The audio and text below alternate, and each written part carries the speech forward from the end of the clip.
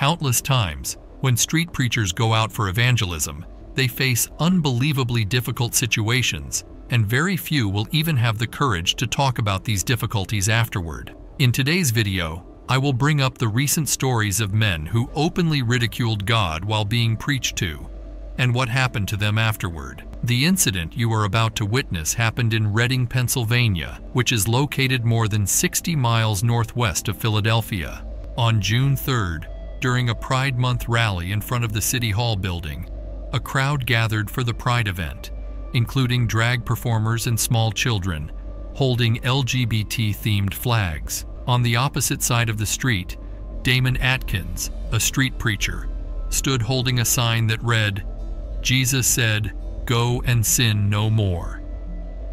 Just then, Reading police officer Bradley McClure engaged in a conversation with Atkins. McClure advised him to be respectful and let the marchers have their day. Atkins responded, "Know who's cheering for us? The people who are in hell. So you do you, and I'm going to do me." Atkins then began preaching from 1 Corinthians chapter 14 verse 33, which reads in part, "God is not the author of confusion." Officer McClure then promptly arrested Atkins, and the crowd involved in the Pride March clapped as he was taken into custody. A resident named Matthew Ware captured the incident on video and later said, "What an incredible providence that the Lord is allowing me to film this." Atkins was charged with disorderly conduct and had bail set at $5,000. The charges were later dropped after the Berks County District Attorney's Office reviewed videos of the incident and determined they could not prove a criminal case of disorderly conduct. On a sunny afternoon in the heart of the European city, a street preacher stood on a busy street corner, passionately sharing his religious beliefs with passers-by. The preacher's voice reverberated through the air as he spoke about his faith and encouraged listeners to consider the spiritual aspects of life. However, amidst the crowd, a man who seemed intent on challenging the preacher's message emerged. Eyewitnesses described the man as flamboyant and boisterous, with a flair for provocation. He began to mock the preacher's beliefs, using satire and sarcasm to demean him and his message. The atmosphere grew tense as onlookers watched the confrontation unfolding. As the man continued to mock and throw tantrums, the street preacher used all the politeness he had in him to maintain his composure, responding with calmness and dignity.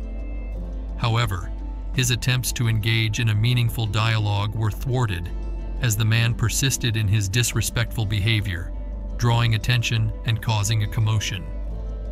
Authorities were soon alerted to the disturbance, and police officers arrived at the scene to defuse the situation. Eyewitnesses reported that the man's mocking and disrespectful behavior had incited anger and frustration among some members of the crowd, leading to heated exchanges between supporters of both sides. The incident quickly gained traction on social media platforms, with videos capturing the confrontation going viral. Opinions were sharply divided, with some condemning the man's behavior as disrespectful and intolerant, while others defended his right to free speech and criticized the preacher's approach to evangelism. After this incident, the online reactions took it a nudge higher. Some people argue that public spaces should be free from religious influences, or that people try to convert others to their faith. They maintained that the man's actions were a response to what they perceived as an intrusion of religious beliefs in a secular setting. They viewed his mocking behavior as a way to counterbalance the perceived dominance of Christian intrusion in public spaces. Similarly, this other incident where a man confronted an innocent preacher is totally bizarre. While this street preacher was sharing the gospel with passers-by, a man in jeans and a hoodie came out yelling in the open square that he was Satan. This incident happened on a sunny noon in 2022 as an unnamed man was preaching to the residents. One of the passers-by came right up and stood in front of him yelling, "I am the devil." In another scenario, an unknown atheist came out to try to silence a preacher who was on the street trying to share the gospel. But why would he do such a thing? Why would he come out to make such a bold testament in the presence of everyone? Our generation has become so cold to the Word of God. They take every unfair circumstance that happens in their lives as a direct excuse to oppose God and Christ. It is no wonder that when one of these men was asked later why he opposed the gospel and even ripped off the pocket Bible that the preacher gifted him, he made a very baffling yet thought-provoking statement. Guess what he said? "I don't like God. Because of God, my dad left me." That's what this man said. But when the preacher asked if God made his dad leave, he backed off, saying, "It's because God made man." Another incident of public opposition to the gospel happened when a lady stood up to a street preacher in 2021 during World Evangelism Day. During the confrontation, the lady announced she doesn't believe and can never be a believer. When the preacher asked why she doesn't believe in God yet still calls on him when she has issues, she ignored him and instead yelled, "Why should I believe in some guy just because he hung on a cross?" You know, this is exactly what Jesus talked about in Matthew chapter 7, verse 21, when he said, "Not everyone who says to me, 'Lord, Lord,' will enter the kingdom of heaven, but the one who does the will of my Father who is in heaven." This is why we have so many people who call on the name of God, yet their hearts are very far from who they call after. Some even call on God's name in vain. They use it as a prank, a curse word, or as an exclamation phrase. That's why you often hear people say, "Jesus, you're freaking me out," or "Oh my God," when they are in shock. Not that these words or phrases are bad, but when we use them even when the situation doesn't call for it, it is tantamount to using the Lord's name in vain. But for the initiative of Christ and the Holy Spirit, which he so freely gave to the world after his ascension to heaven, people who find it a habit trampling on the Lord's name or ridiculing Christianity would have had to face a grisly fate. But thank God for Christ, who is always interceding on behalf of the world. A very striking case of mocking and disrespecting the name of God happened in the days of the apostles. One man who mocked and disrespected God in the Bible and instantly faced his wrath was King Herod.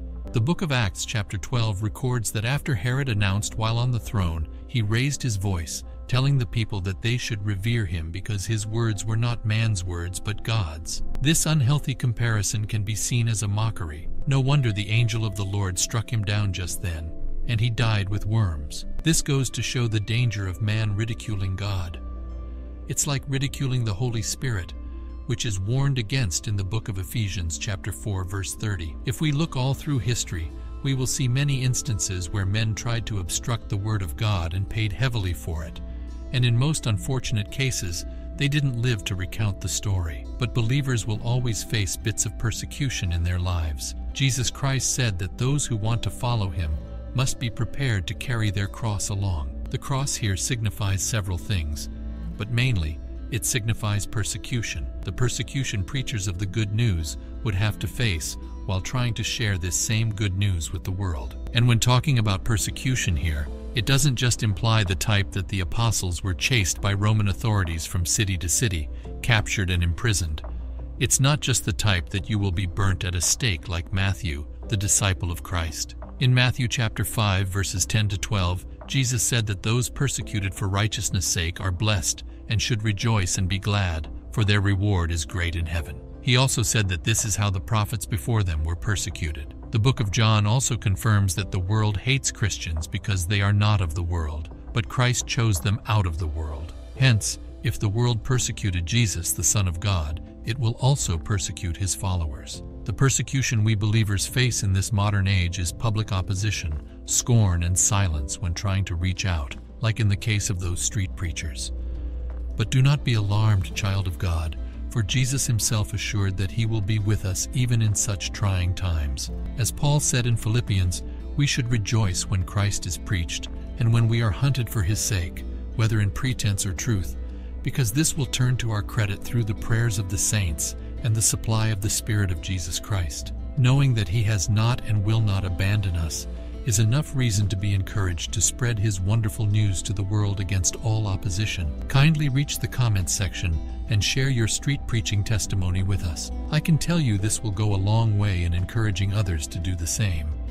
Until I come your way next time, endeavor to like, subscribe, and share this video with others.